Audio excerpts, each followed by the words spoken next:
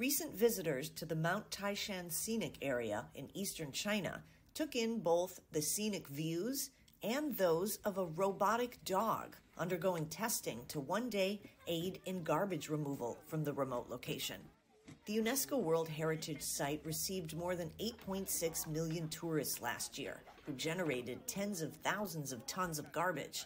Because there are no roads, the trash must be disposed of manually, which is where the quadrupeds come in. We have conducted tests on different road sections to see the robot dog's environmental adaptability, such as its performance on a steep slope with a gradient greater than 45 degrees. We are also further exploring the value that this machine can bring to society and its application in more directions. For many tourists, it was an eye-opening example of how robotics will be used in everyday life in the future.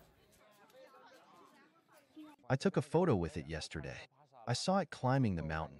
This robot is magical, and I hope there will be a robot that can carry people up the mountain in the future, which would be even better. Officially launched in November of last year, the robot dog has been primarily used for power facility inspections and firefighting and rescue operations.